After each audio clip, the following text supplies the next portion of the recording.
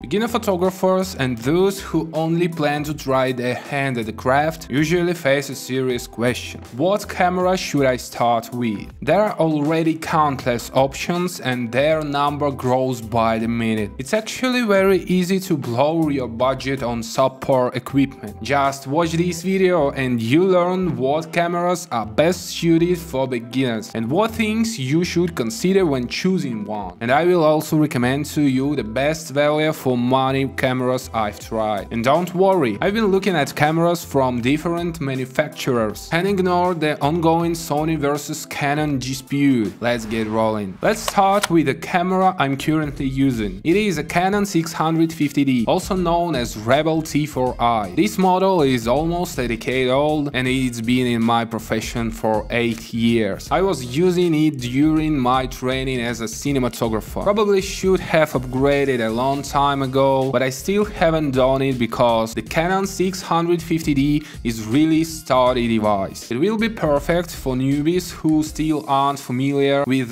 fancy terms like exposure, focal length, aperture and so on. This camera has a familiar ergonomics, it lies comfortably in the hand, has an 18 megapixel sensor and a 1.6 crop factor. It has just a few ICC profiles in tons of different modes that I prefer not to use, since they barely affect the shot. Biggest limitation of the camera is its ISO sensitivity, and this is an important aspect when choosing a camera. Granted, you can compensate for poor sensitivity with the aperture or with the f ratio, but just make sure not to crank ISO as high as 400. 800 would be an even bigger mistake. Any shot with ISO over 800 will be riddled with noise and haze. But in case you deliberately want a camera film effect on your shots and noise is almost welcome, then ISO shouldn't be an issue. Besides, you can get rid of the noise in post-production. I usually use PhotoWorks for the job. This photo editor has tons of tools for image enhancement and color correction. Some of the tools are AI powered, which means they are ridiculously easy to apply and control. So if you have decided on the camera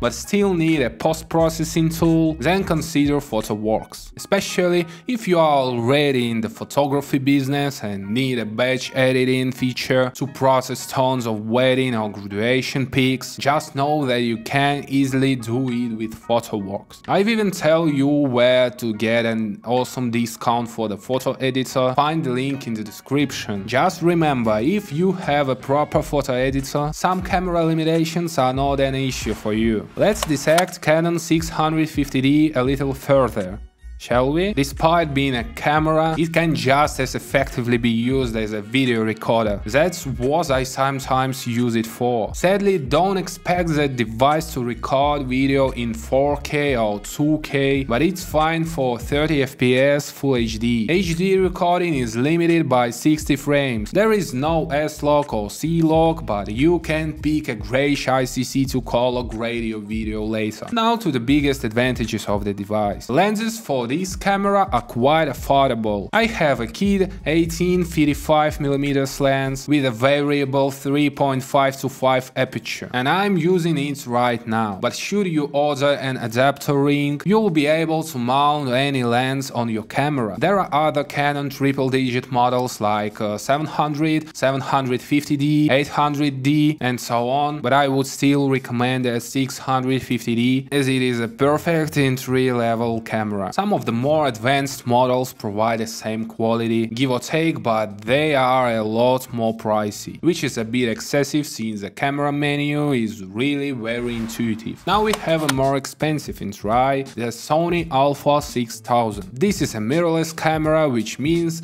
it is completely silent. It has a hybrid autofocus with 179 phase detection points, 11 frames per second burst shooting mode and Full HD video recording with 60 frames per second. While the Canon model is easy to navigate menu-wise, the Sony option is quite confusing. The camera is smaller than the previous option, but this tiny thing still has such a huge menu, it would make the Canon camera red in the face. Sony's autofocus is much better than that of the Canon 650D, but Alpha 6000 focus speed greatly depends on the lens you install. This camera's viewfinder is digital, which is divisive. Since I'm a Canon aficionado, I find it really inconvenient, but you might beg to differ. The most obvious drawback of this option is its battery life. Some seasoned users claim that the device might not even make it through the whole day of extensive shooting. That's why you should always have backup batteries when using Alpha 6000 if you don't want to blow your gig. Another drawback is the absence of a flip screen. This is a crucial issue if you use the device to shoot videos and you have to work both inside and outside the frame. Here's the bottom line. If the Canon 650D is great for beginners, Alpha 6000 is for people who plan to advance into the art. And since we are now talking the 6000 Sony series, I would also recommend Alpha 6300, although it is a pricey option. A used camera wouldn't do that much damage. This more advanced model offers 4K video recording with 120 FPS and Full HD. There's also the S-Log, although some users complain that it gives the skin a greenish tint, but it's all fixable. It also has eye autofocus. This camera model is pro-oriented, so if you choose it as your entry-level tool, you won't need to upgrade for quite some time. I myself considered switching to Alpha 6300, but for certain reasons I'm still stuck with my Canon. And as for treating Alpha 6300 as an entry-level model, just keep in mind that Sony's lenses are more expensive, so if your budget is tight, go with Canon, even though Sony provides better quality. But that's just my opinion. You have an opposing view? Then let me know in the comments. If you plan to use your camera for both photography and videography, with a lean towards videography, then the M50 would be a great choice. It has a flip screen, Wi-Fi, Bluetooth, 4K video recording and whatnot. There is a 24 megapixel image sensor, a fair color accuracy and a digital viewfinder, which is a bit of a bummer, but hey, the camera is mirrorless. Photographers will love its 10 FPS burst shooting. The camera is usually equipped with a 15-45mm lens, which is really nice. Besides, Canon has an immense range of affordable lens options, so buying a new artistic lens to spice up your photography routine shouldn't be a problem. This option also has an awesome autofocus, but its sensitivity is lackluster. I'm not sure if the noise will appear on your YouTube videos, but even 400 ISO widths has a slight noise in them. But if you plan to post-process your pics or footage, you'll be fine. If you are looking for a similarly featured camera but from a different manufacturer, then I'd recommend the Fujifilm X-A7. It is really similar to the M50. It has a 24 megapixel sensor and 4K video recording. It is even equipped with a 15-45mm lens, albeit the lens and the bayonet mount are from a different manufacturer. The camera has a flip screen, but keep in mind that Fuji's shooting speed is worse than the one in the Canon. The burst shooting mode is limited to 6 frames per second. It's fine, but the previous entry supersedes it by a mile. In terms of ISO, the Fuji option and the M50 are very similar. So I wrap my review of the device since the Fujifilm X-A7 is like a carbon copy of the M50. Well,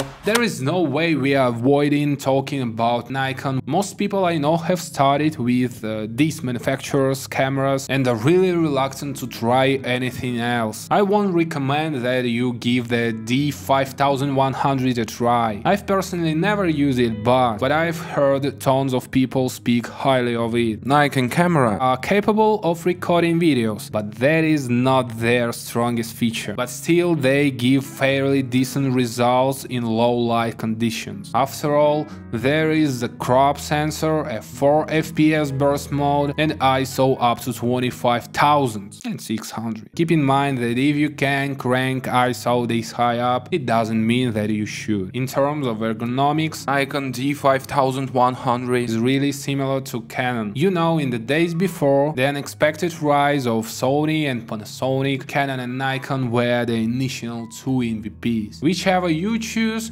is totally up to you. And finally, here's an ultra budget friendly solution. As a certified cameraman, I can confidently say this: you should never forget about composition, color balance and lighting. Many beginner photographers make the same mistake. They buy an entry-level Canon camera, shoot with different presets and don't care enough to learn about exposure, composition, etc. So they only trust their guts when pressing the shutter button. If you really want to become a decent photographer, take your grandpa's old film camera and use it. If you have very limited number of frames, you'll understand the importance of premeditation of every shot. Doesn't matter how many frames your film roll fits, you'll work hard in every one of them and learn the importance of exposure and composition swiftly enough. Well, these tips sure might seem unconventional, but it is arguably the best way to learn how to make great pictures. And once again, it is an insanely cheaper option. You only have to pay for the film. I'll wrap my video up with this. The camera market is growing fast. There are now so many more options than there were a mere 10 years ago when I was choosing my tool. This is what I've learned. There is no such thing as a bad camera, but there are bad photographers. So don't go picking a model for too long. Just take wherever you can, lay your hands on and start shooting. Here's my wisdom for you. My name is Victor. Make sure to like this video and subscribe to our channel. This way you'll never miss a cool video and go break a lens, so to speak.